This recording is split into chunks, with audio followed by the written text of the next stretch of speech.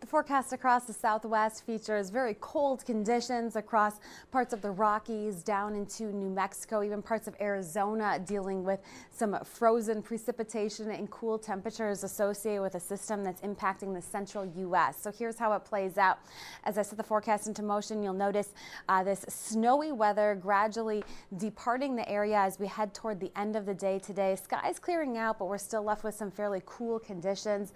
Then turning our attention back toward the west as the next Pacific system comes onshore, bringing some wet weather to parts of the Pacific Northwest toward early next week. So total precipitation through the end of the day on Monday, especially in those upper elevations across parts of Arizona, New Mexico, and up through Colorado. Temperatures very cold, even down through Phoenix. 56 degrees there, 47 will be as warm as it gets in Vegas, 10 for the high temperature in Denver.